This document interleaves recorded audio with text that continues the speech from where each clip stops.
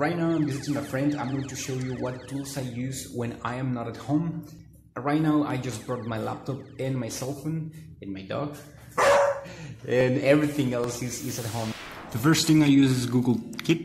This tool helps me synchronize all the information that I need throughout all my devices. That way I can keep track of what I'm doing in any device that I am on. Then I use LMMS. This is an open source software that I use to make my music. It's a digital audio workstation.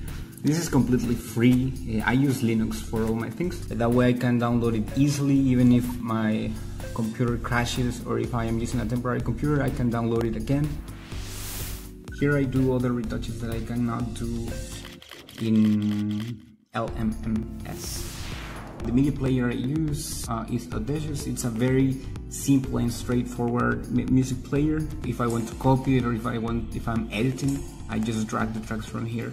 Then I use Gimp. This is where I make all the artwork. The main thing about Gimp is also you can use it on Linux or on Windows. Once I have made the album covers, I use Kdenlive to make the videos that I can upload on YouTube. Here I can just drag the images I need for my album cover to it with the track.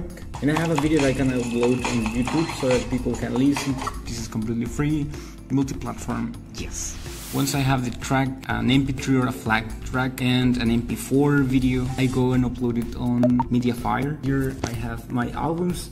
That way I can then share them on other social media sites. Of course, I also upload it in other clouds, but I can keep a backup of this in case anything happens. Also uploaded on SoundCloud is an online audio distribution platform that you can use. Here you just upload your tracks and other people can listen to you. I upload the music video or the video on YouTube. That way people can listen to it. Then from that I can upload it in other video sharing platforms or well, once it's on SoundCloud and YouTube, then I can go on and share it on the next platforms. So this is what I use when I am not at home. That way I can keep producing and I can keep releasing the tracks. I'm sorry for that. Let me know if you want some information on some specific program or software, or if you have any other questions, I'll be glad to help. This is Gomez-Kabuki. Don't forget to subscribe to the Doberman Triangle, and I'll see you later.